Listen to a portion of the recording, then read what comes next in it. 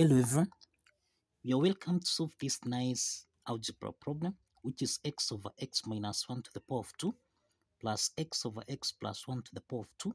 This is equal to 10 over 9. So what are the values of x? So the first step is we can let a to be equal to x over x minus 1, and we can let b to be equal to x over x plus 1. So that now here we have a squared plus b squared. This is equal to 10 over 9. Now, we have that a plus b raised to the power of 2. This is the same thing as a squared plus b squared plus 2ab. So this is algebraic identity.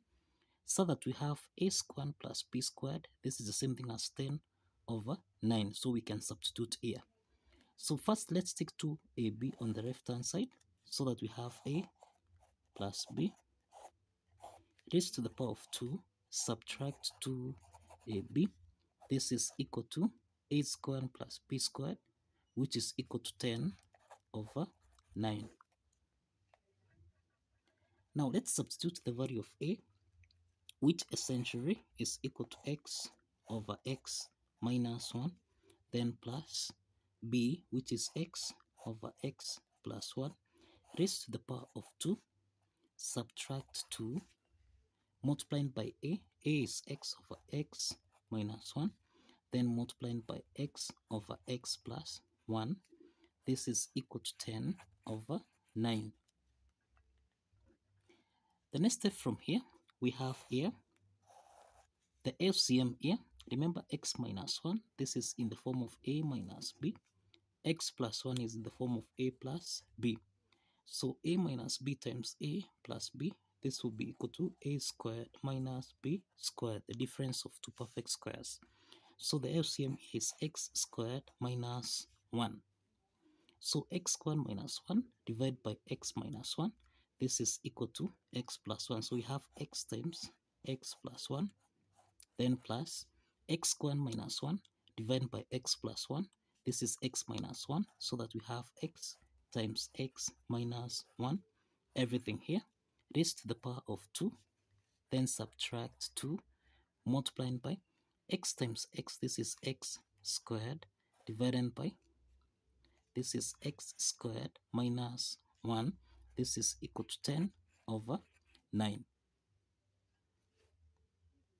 Now, in the numerator here, we have, this is the same thing as x times x, this is x squared, then plus x times 1, this is x, then we have plus x times x, this is x squared, x times minus 1, this is minus x, divided by x squared minus 1, everything here raised to the power of 2, subtract 2x squared divided by x squared minus 1, this is equal to 10 over 9.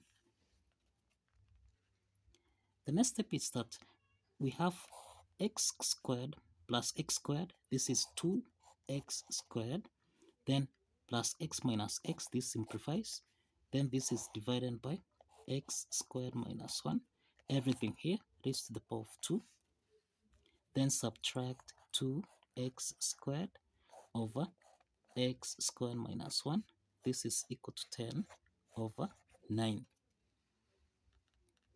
The next step is that we can let 2x squared over x squared minus 1 be equal to u.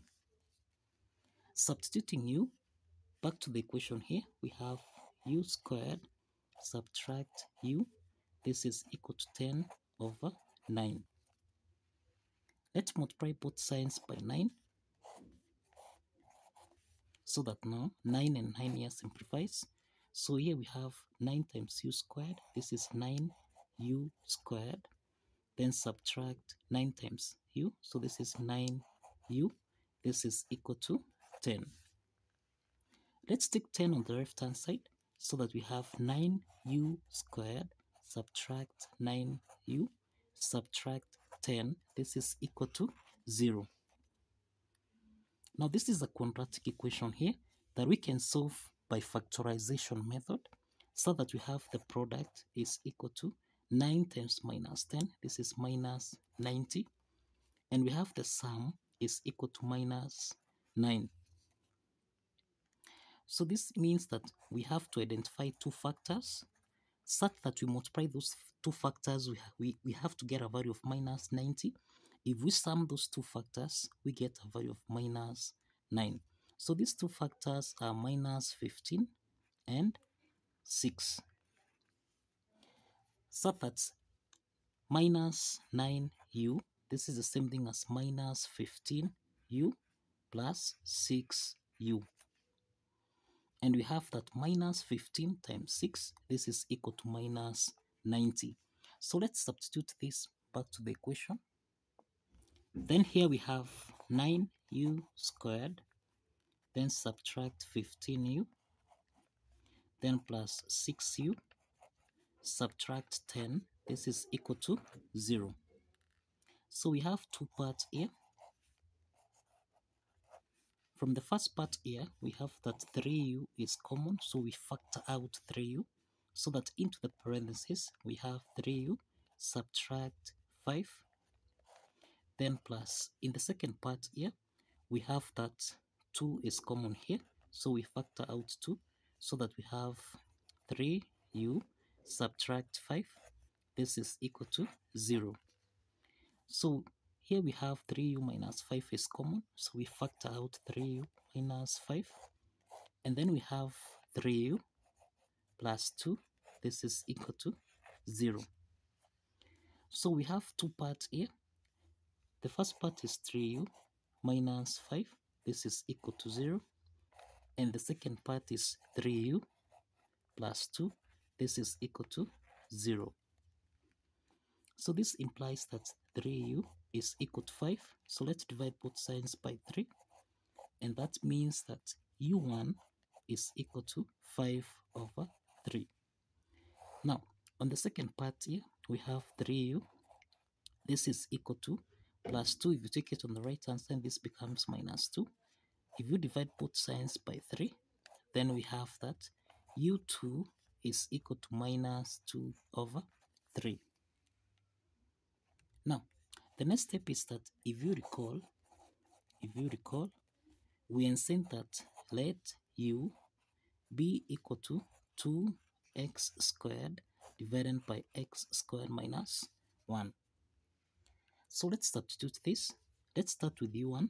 We have 2x squared over x squared minus 1. This is equal to 5 over 3. So the next step is to cross multiply here. Now, if you cross multiply here, we have 3 multiplied by 2x squared. This is equal to 5 multiplied by x squared, subtract 1. So 3 times 2x squared, this is 6x squared. This is equal to, let's open the parentheses here, 5 times x squared, this is 5x squared.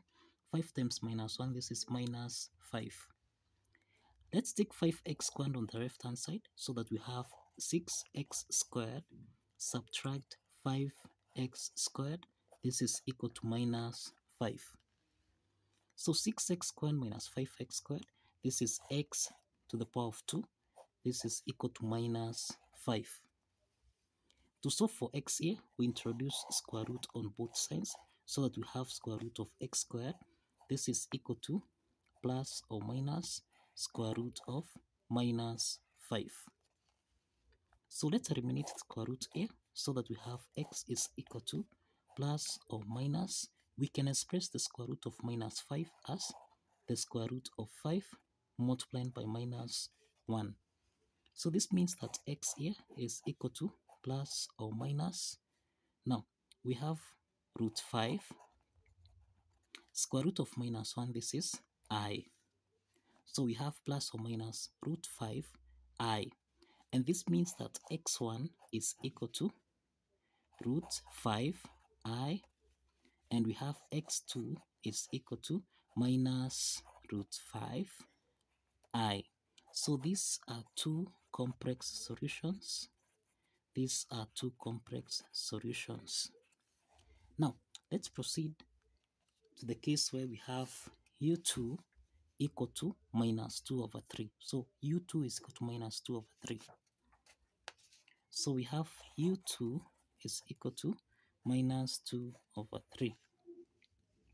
And we have that u is equal to 2x squared over x squared minus 1. This is equal to minus 2 over 3. Now let's cross multiply here so that we have 3 multiplied by 2x to the power of 2.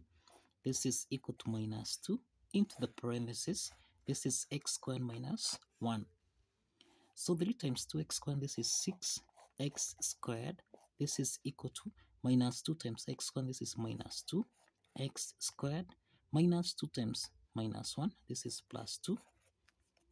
Let's take minus 2x squared on the left hand side. So this means we have 6x to the power of 2 plus 2x to the power of 2. This is equal to 2. 6x squared plus 2x squared, this is 8x squared. This is equal to 2. So let's divide both sides by 8 so that now if we simplify here, we have x squared. This is equal to 2 divided by 8 here.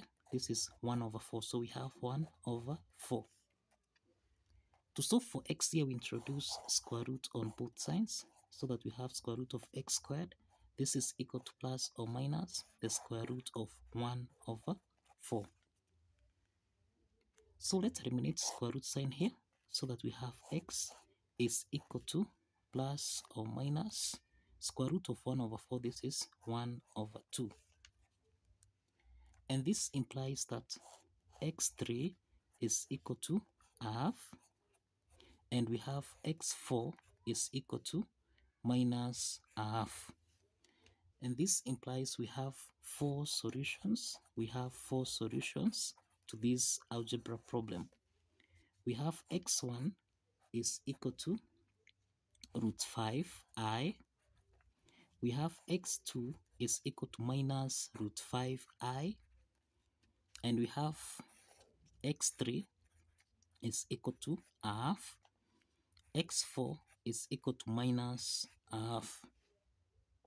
So this implies that x1 and x2, these are 2 complex solutions, and x3 and x4, these are 2 real solutions. So kindly follow the steps, like this video, and kindly subscribe. Please like this video and kindly subscribe. See you in the next video. Bye bye for now.